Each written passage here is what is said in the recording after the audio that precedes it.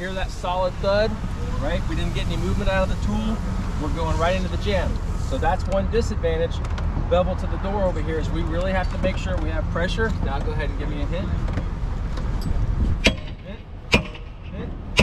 Hit. Stop. Feel and hear the difference on that tool, right? Constant movement of the tool, but constant pressure. I'm calling for one hit, he hits one time.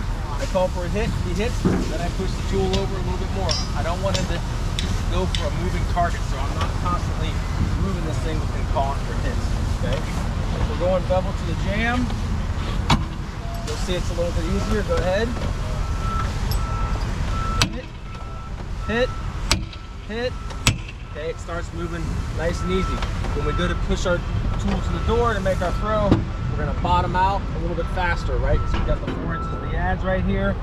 Then you either put the axe in to capture progress. We can take our wedge, throw it right on top. I like to just, in a tight space like this, throw the wedge in here, pull this tool out, turn it right over, spear that fork right back in to the gap that you had, and then go to the door and you'll usually get a little bit more out of it, okay?